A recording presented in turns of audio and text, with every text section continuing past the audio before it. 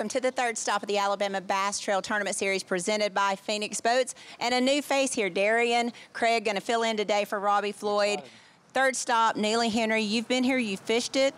What do you expect today? I don't know. This time of year, there's always big bags caught, and looking, backwards a couple weeks, there's been some really big bags weighed in the last couple weeks. So I expect the same thing to happen. It's the Alabama Bass Trail. These guys are the best in the state.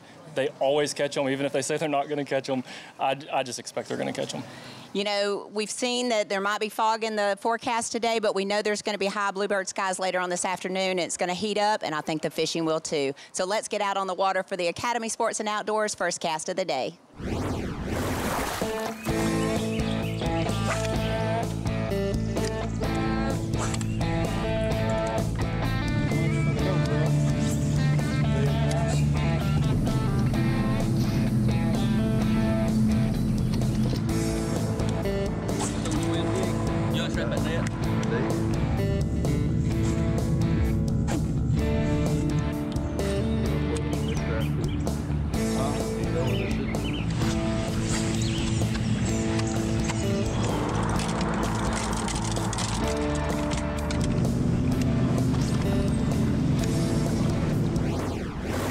We're on Alabama Bass Trail, North Division on Neely Henry, and as you can hear and barely see in the background, the boats are taking off. I decided to come down the lake, put in down the lake. We're going to cover the lower end of the lake today. The guys are taking off. They're about halfway through takeoff. We're going to get out there, see what these guys are going to do today. Good morning, everybody. We had a little foggy run this morning. And as we got up here just north of the ramp, I noticed one thing pretty quickly was there was a lot more boats on the river than what I personally expected. And I don't know, maybe we saw 15 or 20 boats first thing this morning, just fishing right on the river, right at the ramp. Here behind me, we've got boat number 39. And he says he hasn't caught any yet, but looks like he's really dialed in, maybe using forward-facing sonar. And so we stopped in here to watch him. Well, we made the quick little run from blast off and caught up with Mike Kukendale and Adam Stuckey. Guys, it's a little foggy this morning, and I think y'all are just kind of taking advantage of the fog and saying, hey, why not just stop right here and see what we can do? That's it. That's pretty much it. We didn't have far to go. We were running down just a little piece right here. We can get on it, somebody else ain't sitting there because of the fog. But like you said, we just come down here, stop, and get out of the traffic for a minute, see what happens, maybe pick up a couple. And we're always taking the safety first approach to this. I mean, we got plenty of lights. All these guys know how to fish around fog and been through it. So if it moved in really right at takeoff, and we're just going to be safe here, all of us, and just kind of take a little break here. And the fish could be here. You never know. This is a city community spot, we would call it. Yeah. How was practice for you guys? Practice was great. Probably one of the best I've had all year. Like, got to come over and was on call last week. Come over and caught a great deal of fish and caught good fish too. I know you're just getting started this morning. Did the fog surprise you this morning? Yeah, it was a good little surprise. It wasn't too bad, though. Yep. Was this the area you planned to start, or did the fog kind of change your plans? We shook off some good fish here in practice. Okay. So, hoping the ones we shook off were good anyway. Right. So my plan for the day is to cover kind of the south end of the lake. I really was going to try to start off in Canoe Creek this morning, but because of the fog, we actually trailered by truck to Highway 77. We put in there at the new boat ramp there. We just kind of decided to hang out there and wait for a boat to kind of come to us scenario. And this is the first boat that kind of came in the area. But a lot of boats did run further south. Alabama Bass Trail TV, presented by Phoenix Boats, is brought to you by Bill Penny Automotive, where it's always Bill Penny time. By Jack's, all about the South. And by Sweet Home Alabama. In 2009, it all started with this 721 Pro XP and a passion to build the best fishing platform in design, performance, and construction for all of our customers. Through the years, motors have changed, electronics have changed, but the passion to build the best bass boat possible has not changed. Everyone at Phoenix believes we got it right the first time. Bill Penny Toyota is Alabama's #1 volume Toyota dealer. But that's not the only reason to get to know Bill Penny. Enjoy a 10-year unlimited warranty on every new Toyota in stock. Get 1 year of 24/7 roadside assistance. Test drive for the chance to win $5,000. You heard right. 5,000 big ones. Plus, choose from over 700 new Toyotas in stock and price to move. Bill Penny Toyota is Alabama's #1 volume Toyota dealer. Get to know us today. The perfect checking account doesn't exist. Not at a bank, that is. So why do you keep looking there? At AmFirst, you can get no minimum balance or monthly fees, an instant issue debit card, and free checks with unlimited check writing. But who doesn't want more? Like a rewards program you'll actually use, and convenient digital tools that make it easy to manage your account from anywhere.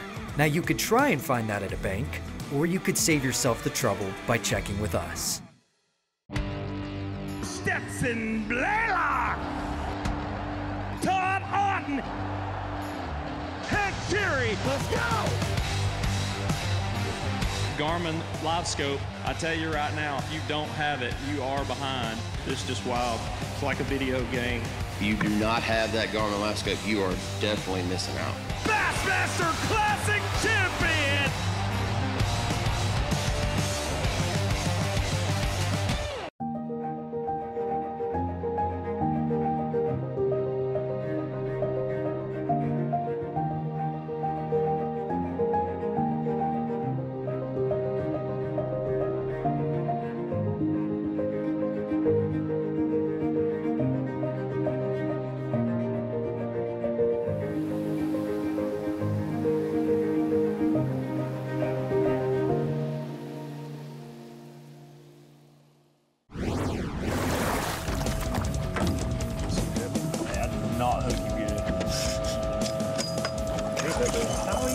Yeah, I thought it's like Neely come up and I was like,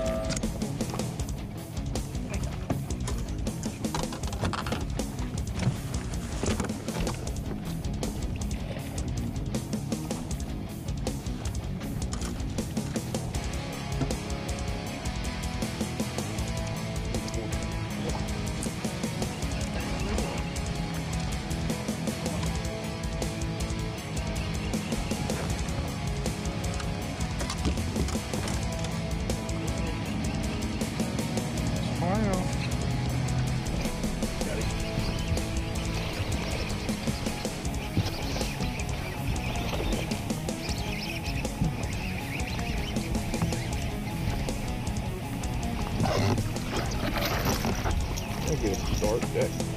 Yes, sir. Look at that.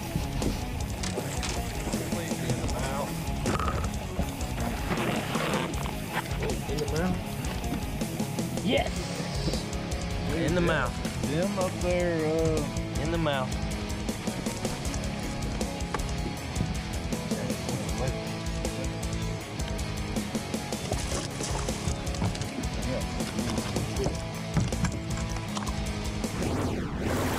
Hooked up in the back.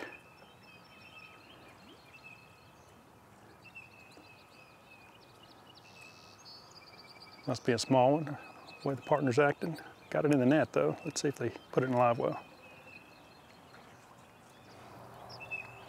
Fish is going in the live well. Said I'm far enough off, I couldn't tell how big that fish was, but this time of the day, it's just good to get started with keepers. Yeah, we got the trolling motor on high, just kind of working this bank down here. The game plan today, just kind of cover some water at this point? Pretty much, just kind of cover as much as we can. Stay shallow, fishing grass, fishing rock. Just kind of keep the trolling motor wide open. Yep. Fish on.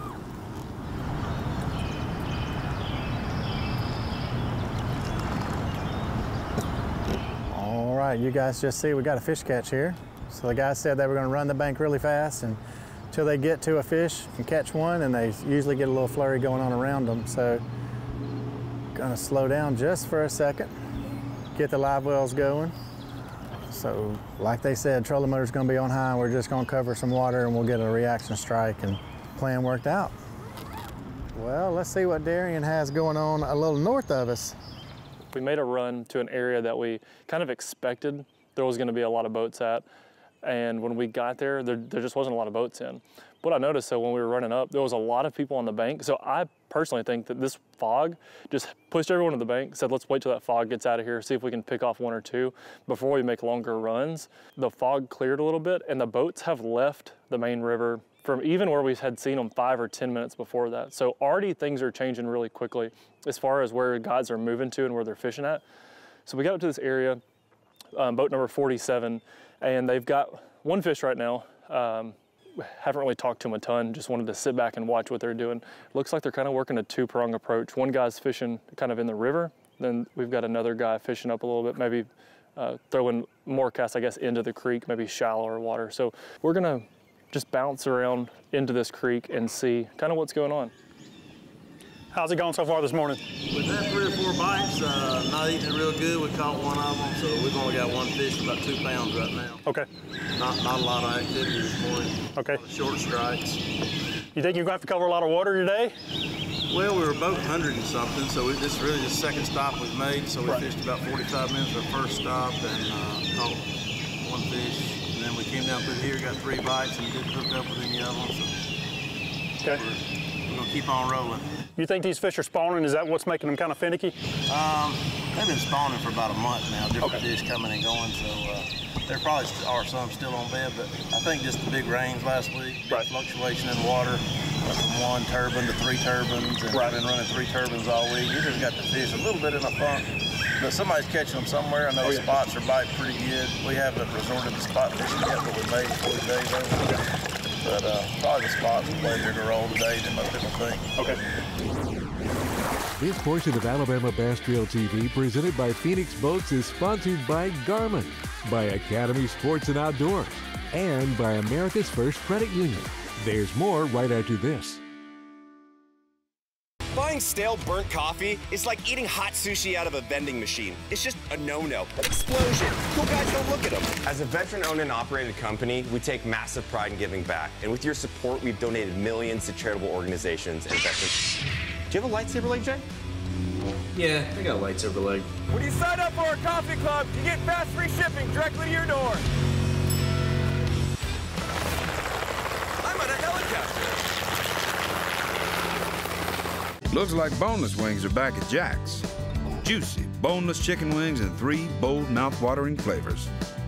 And people love them so much, there's bound to be a napkin shortage. Jack's, all about the South. Hear that sizzling? That's bologna whispering, I'm back. The Big Bologna Breakfast Sandwich is back at Jack's. 2 thick-cut slices of fried bologna, eggs, and cheese on Texas toast for $3.99. Jack's, all about the South.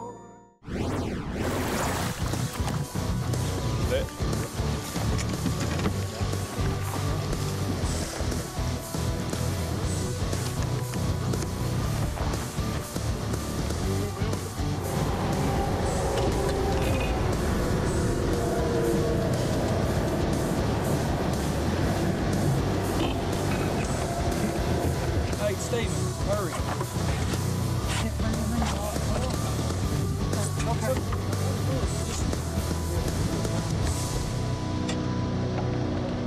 Oh, that lady, yeah.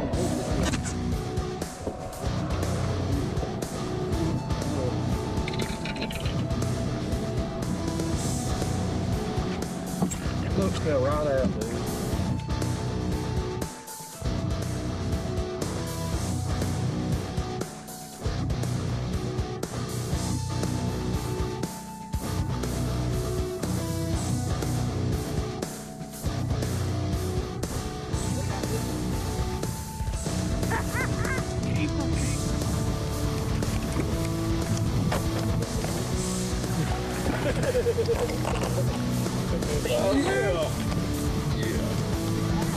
Barron, get it back up there. Freaking Barron. 2 more. Hold it. Dang, you're smaller.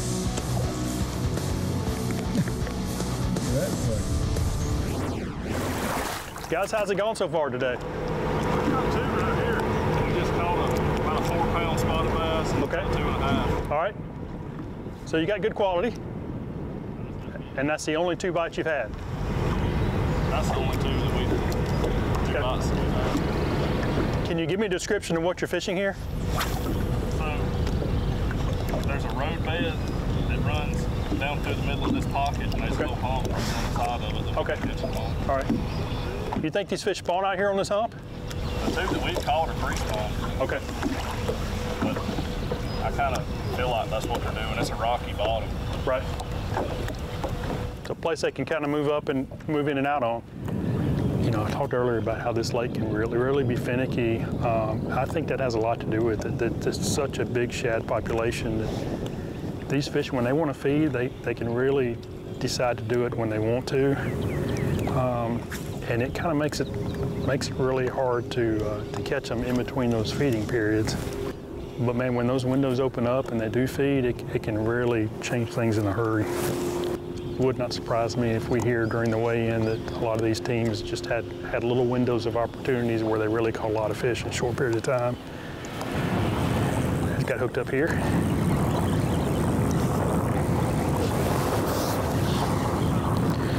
So far the fish is staying down. It's got decent quality in the 2 bites I have here, so maybe this will be another one. Maybe not quite as big, it's certainly not the 4.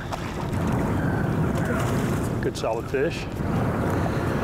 I appreciate you bringing that to the camera side. That's pretty good. Yes, sir. Fish on, fish on, fish on.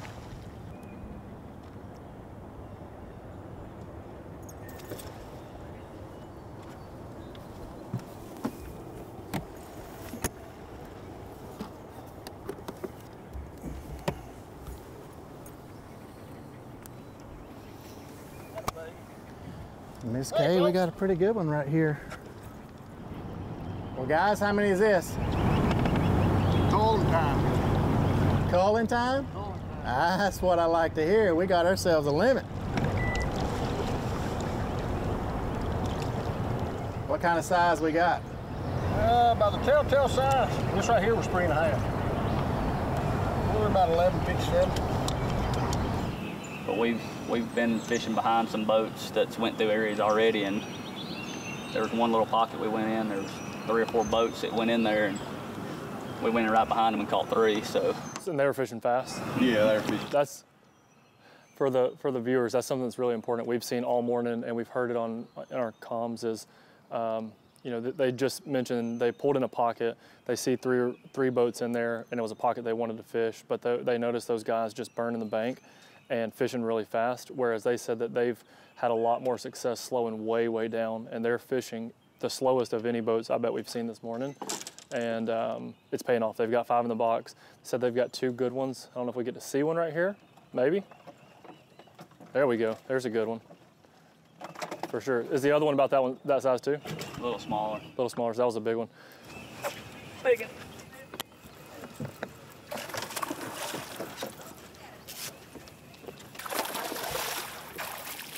Let's go.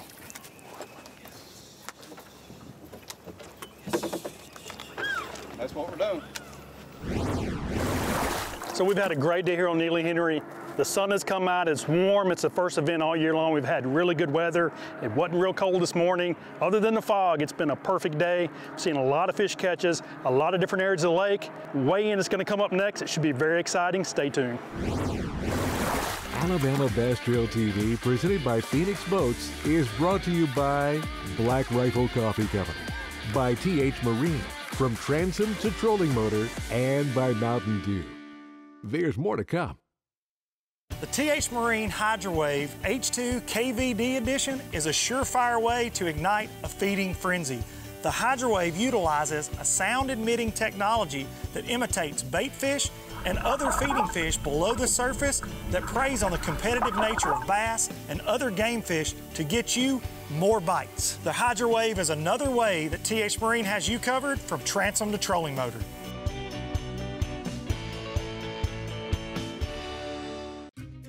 Research and development is more than just time in the shop for us.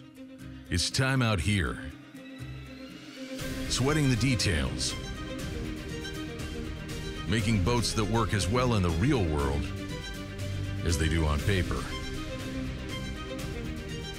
From our R&D team to our anglers on the water, We have the knowledge and passion to build you the finest fishing platform in the world.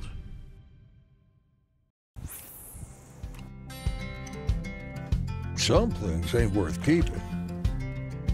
Yesterday's traditions, today's adventures, tomorrow's memories. Now that's something worth keeping. Fish Alabama and find your keeper.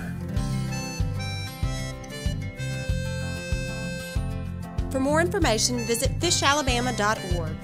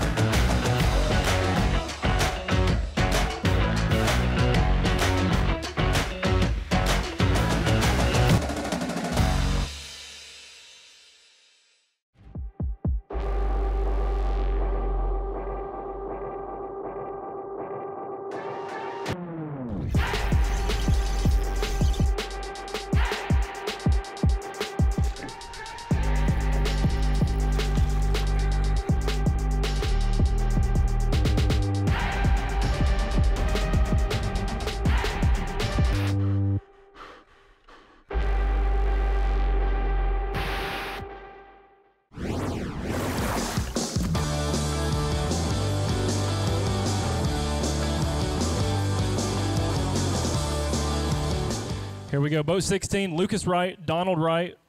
Their weight today is 11.3, and they're gonna weigh 1 for big fish.